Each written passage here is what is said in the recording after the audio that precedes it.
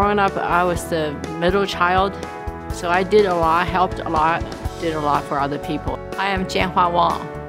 I think it was in high school. I realized I did want to be a doctor. I think it's fulfilling. I could help people in many different ways, not just one specialty, take care of a lot of their everyday needs.